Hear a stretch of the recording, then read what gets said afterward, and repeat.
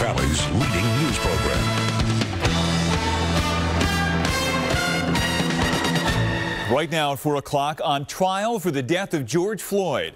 The jury is in the middle of its first day of this historic trial right now, tasked with deciding whether or not former police officer Derek Chauvin caused Floyd's death. It's a case that's already set in motion a wave of racial reckoning across America.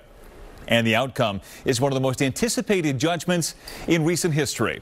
It is Monday afternoon. I'm Brian Taff. And I'm Shari Williams. The big story on Action News is the first day in Derek Chauvin's trial. Prosecutors and defense attorneys gave their opening statements, and now witnesses are taking the stand. ABC's Rena Roy is in Minneapolis now with a look at what's happened so far today. Brian and Shari.